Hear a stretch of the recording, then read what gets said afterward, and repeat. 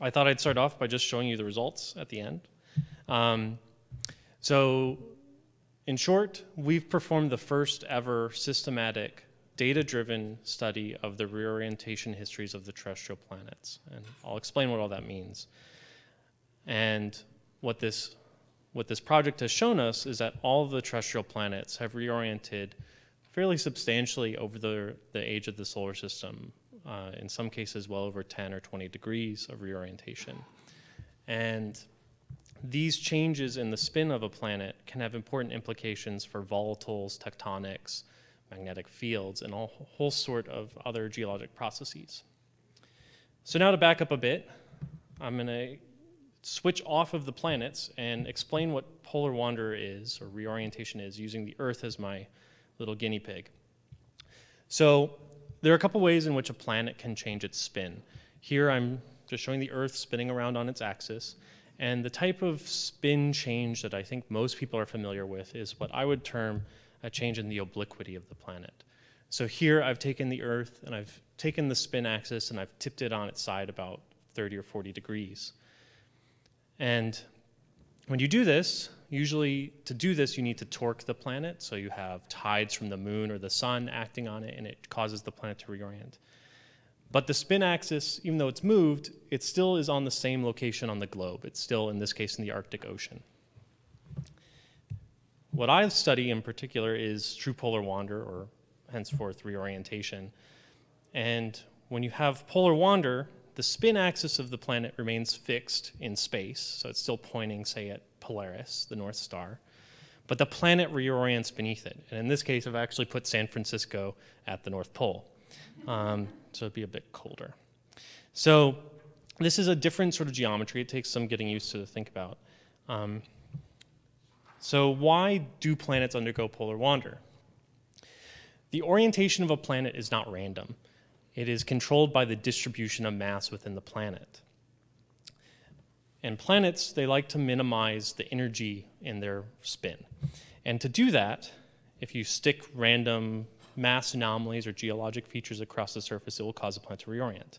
So for example, if I build a giant supervolcano on LA, that changes the distribution of mass within the planet, and it will cause the planet to tip on its side. So positive mass anomalies, such as this fictional Olympus Mons on LA, reorient towards the equator. In reverse, a negative mass anomaly, so think a big giant topographic depression, so here I've flooded most of North America, they move towards the North Pole. Now, if the reorientation of a planet is controlled by mass, you can also ask, well, mass is moving around. Why doesn't the planet reorient all the time? Why don't we notice this on a day-to-day basis? Planets, in order to reorient, you have to move a significant amount of mass. And one of the main forces opposing reorientation is the planet's intrinsic bulge, its equatorial bulge that comes from its rotation and tidal forces. So in order for the planet to reorient, you have to overcome this sort of basic characteristic of the planet. Now, true polar wander has been studied extensively for the Earth. This is just one example of showing how, going back in time, several hundred millions of years, you can reconstruct the locations of the individual tectonic plates, and you can also figure out that these plates are moving with respect to the sort of average Earth. That's true polar wander. True polar wander has been inferred on a number of planets. So here's just a selection of papers from just this year about polar wander on Moon, Mars, and Pluto. And while these are all great studies, and I get to say that because I'm an author or co-author on two of them, these are usually only looking at one reorientation event. Say, for the Moon on the left, the reorientation of the Moon due to the formation of all the volcanoes on the near side. What does that do? For Mars, the formation of a giant volcano. For Pluto, the formation of this ice-filled basin. So these are all sort of one instant reorientations. And what we would like to do is we'd like to do what we can do on the Earth. We'd like to look at the evolution of the planet's spin through time. So the goal of this research, as I said earlier, was to create the first chronology for the evolution of the spin of a planet. So we looked at 4 planets, 3 planets and a moon. Mercury, Venus, the moon, and Mars. And we picked these 4 because these are the 4 objects in the solar system for which we have decently good gravity data. Now, gravity is important because, as I said before, the spin of a planet is controlled by the distribution of mass within the planet. And gravity is directly tracing mass. So the plots I were just showing you were topography, so the elevation of the surface. These are plots of the gravity on the surfaces of these planets. And so these, and I've also highlighted the different missions from which this data has come from. All of these data sets come from orbital spacecraft, including Messenger, Magellan, LRO, Grail, and Mars Global Surveyor, Mars Odyssey, and Mars Reconnaissance Orbiter. And there are a number of differences when you look at these plots. Some of that comes from differences of the actual planet. So for example, the moon is much more cratered at a small scale than Venus. So you see all sorts of bumps and wiggles on the moon compared to Venus in this plot. But also some of it comes from the resolution of the data. So the moon has the best gravity field best measured gravity field of any object in the universe, as Maria Zuber, the PI of Grail, likes to say. Some of these others, like Mercury, has very low resolution gravity field. And so that affects how well we can constrain this chronology. And so how do we actually do this? I'm going to skip over a lot of this. I have a talk about this tomorrow because it gets into the details of spherical harmonics of gravity. But in short, we've developed a way to look at the gravity signature of an individual geologic feature and fit the data and remove the geologic feature from the planet. So when you do that, you basically are figuring out how that individual geologic feature contributes to the mass of the planet.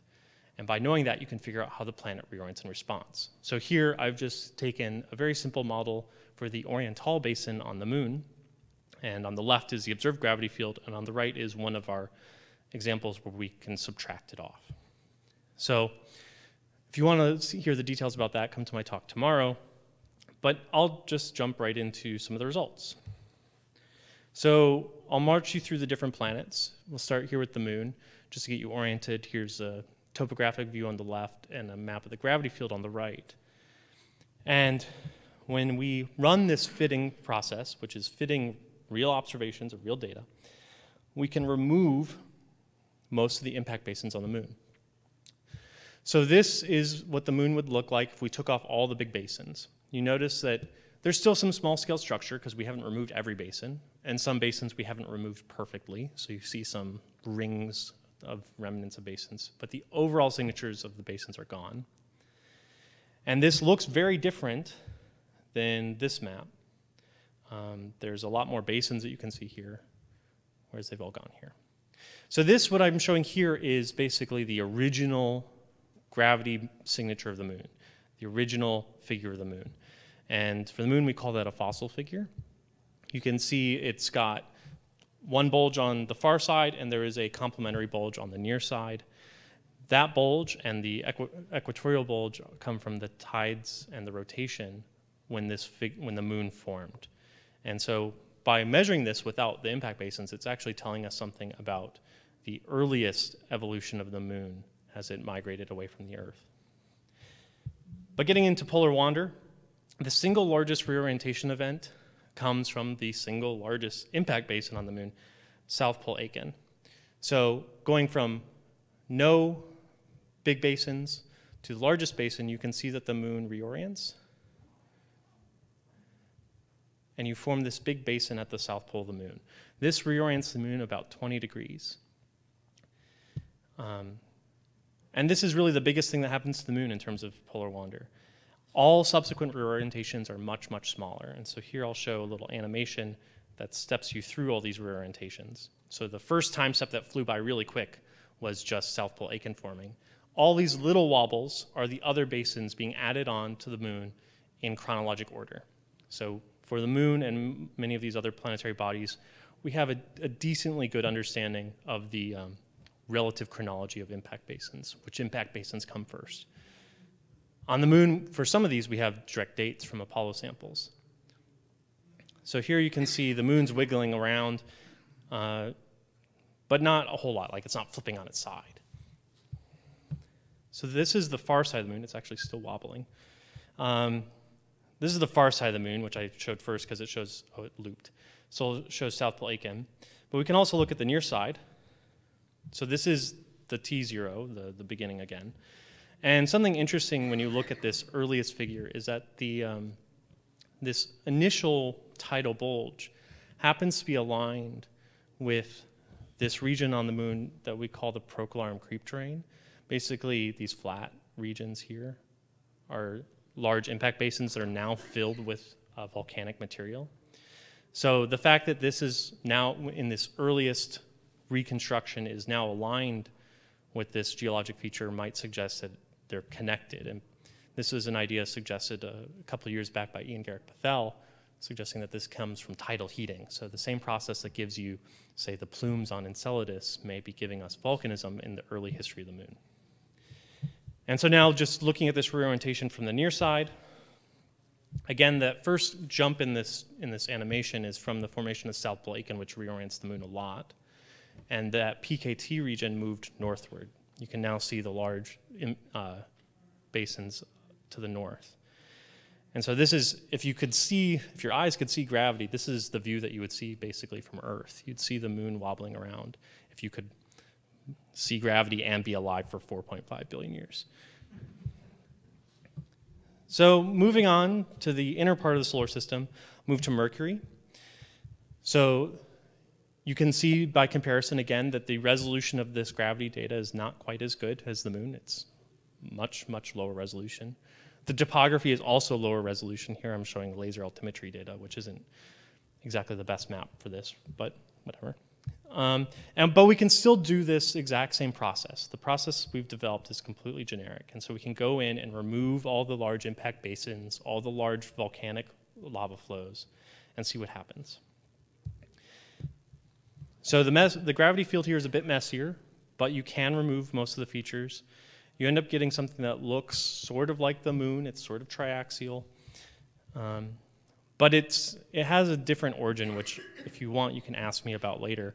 But the leading theory for why the moon why Mercury has this triaxial shape right now, I think, is that it comes from the intense heat from being close to the sun and Mercury's unusual spin orbit resonance. Basically, it heats up at that red and white region, and that causes the crust to expand a bit. Now we can run through each of the basin-forming events. That was Caloris, largest impact basin, largest confirmed impact basin on Mercury forming. There aren't as many basins or volcanic fields we can see in the gravity field of Mercury, so this animation goes a bit slower. But you can see it's jumping around about as much as the moon was in the previous plot. Next, Mars. So Mars is one of these planets that has been looked at quite a bit for reorientation in the past. The biggest likely candidate for that reorientation is going to spin into view in about 2 seconds, is this large volcanic field known as Tharsis. So there's 3 large volcanoes in a row, and then one large one up to the northwest. That's Olympus Mons, tallest mountain in the solar system. You can see that has a whopping gravity signature. And so the idea is that that is probably what's helping to control Mars's orientation. And while that's been looked at in the past, again, the whole point of our research has been trying to put that into context. What are the other impact basins doing? What are the other volcanoes doing? So we can go through and we can do this reorientation, subtract out all the observed gravity features. And again, you're getting the planet to reorient quite a bit. I think, if I remember correctly, again, about 20 degrees. Right there, that's when Tharsis forms in this map, in this chronology. In all of these, I'm showing the present-day topography to give it some structure. But we've moved from Mercury and the moon to worlds that are now controlled, at least in terms of the reorientation, by volcanoes. And that brings us to the last planet that we looked at, which was Venus, which I believe this is the first time anyone has done a data-driven look for polar wanderer of Venus. that may change depending on which NASA missions get selected in the near future. So again, most of the features that you see in topography and gravity of Venus are volcanic in origin. And we, again, can run through the same process of trying to fit those volcanoes and take them out of the gravity field and see how the planet reorients in response. So here's another little animation of planets bumping around. I was actually kind of surprised that Venus doesn't reorient more. It ended up reorienting about 5 or 10 degrees for each large volcano on Venus. There was some expectation that Venus would reorient a lot more because unlike the Moon, Mars, and Mercury, it doesn't have much of a tidal or rotational bulge. So jumping to the results again and some implications, all of the terrestrial planets we've looked at have reoriented at least 10 degrees or more over the last 4.5 billion years. And we've constructed the first preliminary chronologies for these reorientations. And I've shown plenty of these little bouncing globes. Another way to look at it that is perhaps more informative, although not as trippy, are these polar maps. So these are, if you look down and mapped the location of the North Pole with time, each point on these maps for these different planets is a pole location. And so the largest one is actually, the largest excursion away from the present-day pole, meaning the largest reorientation we find is actually for the Moon. Next comes Venus and Mars with its large volcanoes, and Mercury doesn't move around too much. So wrapping up, some implications. What does this actually do to a planet? How can you test this? One way you can look at it is as you're reorienting the planet, like my example earlier where I put San Francisco at the North Pole, that's going to change where ices deposit on the surface of the planet. And this is something that's been looked at a few times before, including a recent paper by Matt Siegler, who's in the room, looking at polar deposits on the Moon. And the fact that there are polar deposits not quite at the north or south present-day poles may suggest past episodes of polar wander. We can test these chronologies by comparing to this, and also place age constraints on the ice. So, for example, one of the conclusions of this paper was that this ice is likely very ancient. And we've shown in this work that all the other impact basins don't move the North Pole around too much. So that seems like we haven't immediately discredited this ancient ice hypothesis. Ongoing work is to do this sort of analysis also for Mercury, which also has ice deposits in its north pole. The fact that Mercury does not move around too much may suggest that the ice could also be long-lived. And then Mars, of course, as you may, if you've gone to any talks this week so far, there's a lot of ice on Mars. There's a lot of evidence for paleo ice or paleo water deposits. And one interesting thing to note is, like the Moon, there is some evidence of asymmetries in the present-day ice deposits. This is a map of hydrogen, which is a proxy for water, and that there is an overabundance of water in one location off the present-day North Pole, which is in the same direction as our polar wander path. So in the future, we may be able to link and place age constraints on this. Lastly, beyond volatiles, one other thing to talk about is implications for the magnetic fields of the planets. So usually you assume that the magnetic field and the spin of a planet are aligned. And there have been many, many measurements of the magnetic poles for the Moon. This is, again, a polar plot. The North Pole is right at the center. The equator is at the edge of this plot. And every point in here has been a proposed paleopole for the Moon. And to me, it looks like someone took a shotgun to this plot. But now we have a new complementary data set, which will allow us to investigate whether these are actually magnetic paleopoles. For example, these paleopoles are substantially far away from our polar wander track. So that may suggest maybe either the magnetic field and the spin pole of the Moon are not aligned, which is telling you something about the dynamo, or maybe these are not true paleopoles. Maybe the magnetic field comes from something else. So this, my last slide, is just the second slide I showed you at the start. We've performed the first data-driven investigation of reorientation histories of the terrestrial planets. We have preliminary polar wander paths for all of them. And it looks like polar wander is a ubiquitous process. It happens on all of these objects, and it has implications for many geologic processes that are either past or present on these worlds. So, thank you.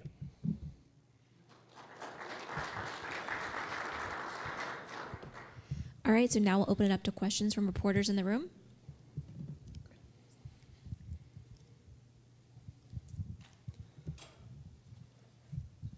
Catherine Cornai, freelance. How did you decide on a threshold of events to look at? Was it a mass cutoff, a size cutoff? How did that work? So it came down to two things. It depended on the planet, actually. So for Mercury, Venus, and Mars, the limiting threshold for the largest feature we looked at, or the smallest feature, I should say, came down to the resolution of the gravity data. So that basically set a limit. We couldn't look at things smaller than the gravity could see. For the moon, the gravity field is almost too high resolution. So you have to truncate it. You have to pick a threshold so that way you can actually do the fitting process. So for three of these guys, for Mercury, Venus, Mars, the limiting factor is the gravity resolution. For the moon, the limiting factor is effectively the computation strength of my computer. So. Hi, I'm Rebecca Boyle, freelance. I've talked to you about this for like 4 different papers. So I have a few questions. I guess the first thing I want to know is what role tectonic activity plays in this, if any, and how that might affect what we assume are the big drivers of this, from impacts to volcanic activity. Sure. So tectonics come in a couple different ways, and I listed it here even though I didn't show a slide about it. But one thing that can happen when you reorient a planet is that reorientation can actually build stresses in the crust. So for example, pick any one of these that is currently wiggling around. If a given geologic feature moves closer to the equator, it experiences a different centrifugal force because it's further away from the spin axis. So if you're moving towards and away from the spin axis, if you're moving latitude at all, then you are changing the forces acting on that location. And so polar wander can drive stresses that can lead to fracture patterns on the surface. And that's been looked at for a couple of these worlds, Mars in particular. Isamu, my co-author on this, has made maps of the tectonic features on Mars, and for these individual one reorientation events, they don't seem to match. Now that we have more complete chronologies, we can look at the tectonics from each individual reorientation event and see if that can match either the global population of faults or the individual, or say local regions. As an example, since I showed some of the work I did on Pluto, that's one of the pieces of evidence that we use to say that Pluto is reoriented, is we can predict the tectonic patterns and they match on Pluto. So far, we haven't found such a match on these terrestrial worlds. Tectonic processes can also drive reorientation themselves. If they're not the result of the polar wander, they can cause the polar wander. That hasn't been looked at least for planetary processes. Usually we think about impact basins and volcanoes because they're the big features in gravity. But on Venus in particular, Venus is a geologic mess. So I wouldn't be surprised if some of the large tectonic features on Venus could also drive reorientation. Okay, I believe we have a question from the web chat. Yes, we have one from Kelly Beatty from Sky and Telescope. He wants to know, does your model make assumptions about a given impact's arrival angle? In other words, would a large, highly oblique impact impart enough of a non-radial torque to alter the spin state? What we're looking at here is sort of the long-term reorientation. And back when I showed, here, I'm going to go back a few slides. Let's go to here. So when you have an impact, it affects all sorts of things. this question in particular is about is when you have the impact, it can actually change the angular momentum of the planet. It can knock it on its side. It can take the Earth and go from that to this. It can also change the spin rate. We're not looking directly at this. What we're looking at is basically the long-term effect. So this process happens, you knock the moon around or you knock Mercury around. Eventually it's going to settle back to some original or slightly modified angular momentum. It's going to go back to the way it was. But that spin axis may have changed because you've moved mass around. You've created an impact basin. You've created an ejecta blanket. So basically, if you have an impact, you're going to have these short-term, say, short-term on planetary timescales like tens or hundreds of millions of years process where you may unlock the spin of a planet or you may change the obliquity of a planet. Those, especially for Mercury and the moon and possibly Venus, are eventually going to go away. And the long-term effect is what we're looking at with polar wander. So while this is a chronology, it likely does not get the instantaneous effects right after impacts.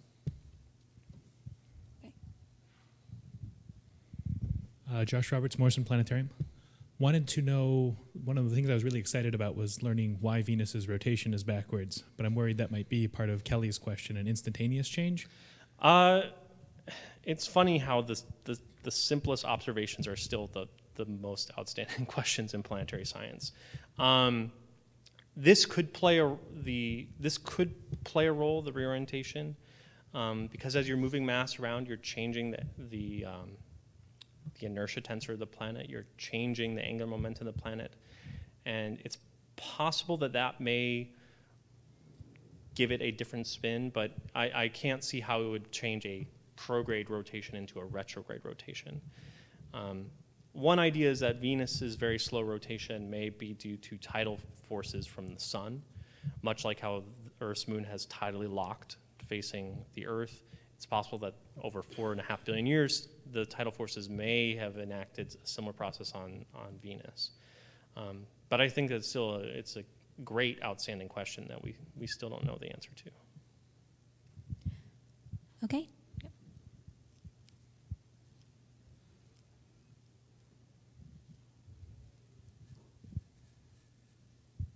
Thanks. Boston Home, Trouw Daily newspaper in the Netherlands. To give a chronology, you have to know when certain basins or volcanoes came and which ones came before other ones. How do you know? And slightly in connection with that, what are the time scales we're talking about? Suppose if Tarsus popped up suddenly on Mars, how soon would a new equilibrium start to exist? And for instance, on Earth, is it in equilibrium now, or is it maybe moving to some equilibrium, and will San Francisco end up at the North Pole? Sure. Eventually anyway. So first about the chronology aspect of these paths. So for this, I trust the geologists. So for many of the largest features on these planets, we have at least a very good understanding of relative ages. So we know that this basin happened before this basin, or that this volcano formed after this impact structure. So for these chronologies that I've shown, we've relied on a lot of previously established impact basin and geologic chronologies. There are certainly uncertainties in that, and so eventually when I get this published / defend my PhD, there will be uncertainties in those paths. So those paths that I showed, the magnitudes, I don't expect to change it really at all, but the nitty-gritty wobbles may go one way or the other. As for the time scales for these reorientations, so here I've just shown them sort of going from one equilibrium to the next equilibrium. Typical polar wander timescales are on the order of, say, 100 million years. Basically, when you form some large impact basin, say, as an example, that knocks the planet out of equilibrium, and it wants to lose that extra energy. And usually the way that these planets lose energy is through things like mantle convection, and they damp out the energy that way. And those are usually very slow processes, taking maybe 100 million years. As for the Earth, I'm a planetary scientist, so I can pretend to be ignorant about the Earth sometimes. But the Earth, we actually, so I showed some other data, geomagnetic reconstructions, but we can actually measure the present day reorientation of the Earth. The Earth's spin is not stagnant. It is currently changing, and we've measured it. I'm sure there are talks at this conference about this in the geodesy sections.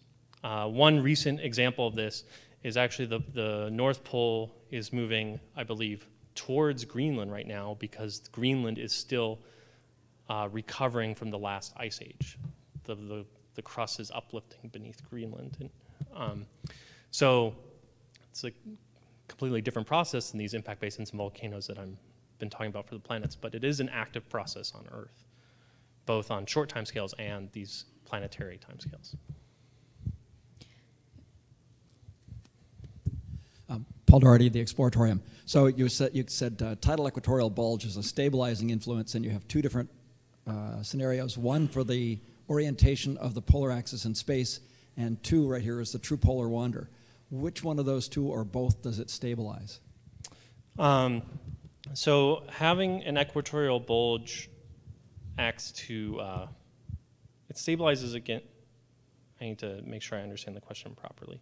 So having an equatorial bulge makes it harder to reorient something. So if you stick a big, say the big volcano on Mars, if you put Tharsis on Mars and Mars has a larger bulge, it makes that volcano less capable of reorienting the planet. So as far as polar wander, it makes it harder to reorient the planet. Having tidal and equatorial bulges can affect changes in obliquity and the other processes that I've glanced over. For example, the precession of a planet is very strongly controlled by the equatorial bulges. So for this work, we're looking at polar wander, in which case these bulges stop or act to inhibit reorientation. If that answered the question. Okay, any other questions from reporters in the room? Any more questions from the web chat? Yeah. Ellie has another one. How much does polar wander depend on the solidification state of the interior? Does a more fully molten interior make true polar wander easier? Yes, it does. So if you have a molten interior, a completely molten interior, or at least a layer of liquid, then when you build, say, a volcano on the surface, all that you have to do to cause polar wander is displace that outer shell. So you're reducing the amount of mass that you need to overcome to move it. And so that actually makes it easier to cause reorientation on many of the icy satellites. For example, Europa and Enceladus, Pluto, all are thought to have subsurface oceans. And so that makes it easier to reorient these planets, these moons and dwarf planets. So for example, on Europa and I believe Enceladus, there are past studies that have suggested as much as 90 degrees of reorientation, tipping the entire object on its side. And part of that can come from having an ocean that decouples that shell from the interior. So the answer is yes. Okay.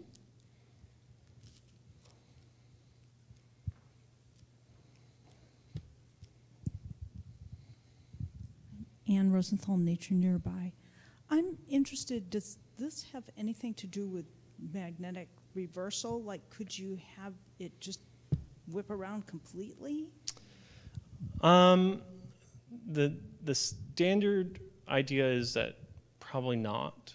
I would believe it's much easier to change the processes, the dynamo itself in the say the outer core of the Earth, and it's been shown through MHD simulations that you can naturally, with a naturally forming dynamo, you can have magnetic reversals to cause the entire shell of the planet to flip.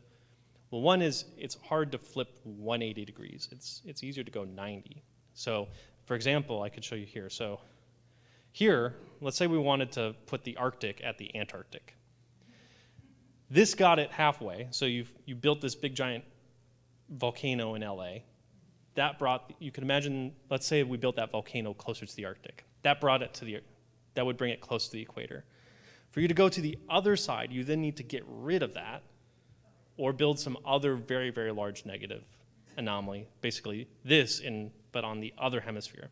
So you could imagine doing it. It would seem very difficult to do geologically, and I suspect that it's much easier to do it just from magnetic field reversals in the core. Sure. Okay. Any other questions from reporters in the room? I just have one more really bad question, but I'm trying to find an analogy for this. And one thing I wrote at one point, which might be totally wrong, is that if your planet is a peach, you hold the peach and the pit and the flesh stay where they are, but you slip the skin around. Is that basically what this is like? So when you have yes and no. So this is sort of related to that having the molten layer on the inside. When you have polar wander, like for the Earth in this ridiculous case, you're reorienting the entire solid part of the outer solid part of the planet, which for the Earth includes the crust and the mantle. And so that analogy could be correct if the peach skin was much of the peach. That analogy would be really good for these icy satellites where it's really most likely the crust, this thin outer layer, reorienting with respect to the interior. But yeah, in terms of the process, that could work as an analogy. It's hard to think of analogies for this. Josh Roberts, Morrison Planetarium. I noticed that your animation cuts off the exact moment that Los Angeles reaches the North Pole. Is there any degree of overshoot and stabilization? So yes. So this is, I have to be careful with using this animation as an example, because really, let's say we are building this big giant basin. Again, the polar wander processes are extremely slow, and here I'm just showing it moving instantaneously. It could overshoot, but it depends on effectively the exact gravity anomaly of that basin and how it evolves with time. So for this case, it would be hard for this to overshoot because the minimum energy place to put this negative mass anomaly is right at the pole. For it to overshoot, it would have to become a positive mass anomaly. So in this particular case, I can't really see it overshooting. For a positive mass anomaly, again, for it to overshoot in this fashion, the gravity anomaly would have to be changing with time to do this. So, which I mean, on geologic timescales, these things certainly do happen. And that was a big part of the paper with Matt Siegler, which I have, this graphic for, is we were looking at the reorientation of the moon due to basically the formation of a mantle plume, effectively, beneath all the near side. And so this mantle plume is changing gravity anomaly with time. And so you can have, say, the pole will move with time and it can overshoot deposits, it can move around, and it can get quite complicated. Yeah. Okay, any other questions? Anything on the web chat? All right, that concludes it. Thanks, guys. We'll reconvene at 2:30 to discuss the New Zealand earthquake. Thank you.